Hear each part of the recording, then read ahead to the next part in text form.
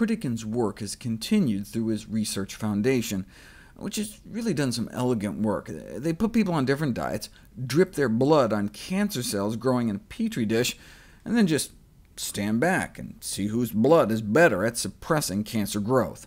They were among the ones that published that study showing the blood of those on a vegan diet was dramatically less hospitable to cancer. Even the blood of those on the standard American diet fights cancer. If it didn't, everyone would be dead.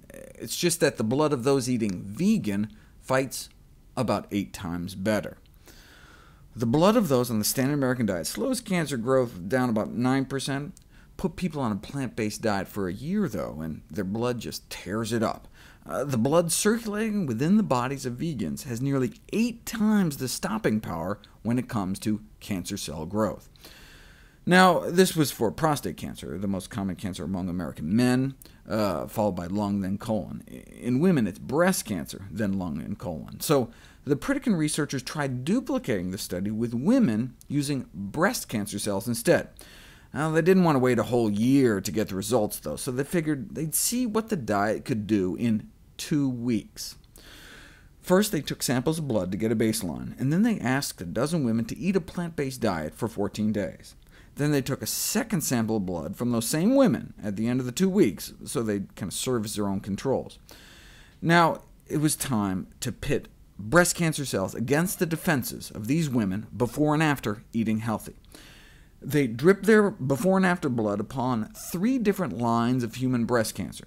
For example, MCF7 stands for Michigan Cancer Foundation. It's a estrogen receptor-positive invasive ductal carcinoma, taken from a 69-year-old Caucasian woman, Sister Catherine Francis, a nun in the convent of the Immaculate Heart of Mary in Monroe, Michigan.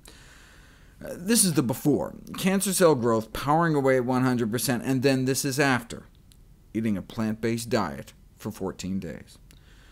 Now, slowing down cancer growth rate is nice, but getting rid of cancer cells completely is even better. This is the before, measuring cancer cell death. This is the after, pre and post plants. The same blood that was now coursing through their bloodstream gained the power to significantly slow down and stop breast cancer cell growth thanks to just 2 weeks of eating a plant-based diet. What kind of blood do we want in our body? What kind of immune system? Do we want blood that just kind of rolls over when cancer cells pop up? Or do we want blood circulating to every nook and cranny in our body that has the power to slow down and stop them?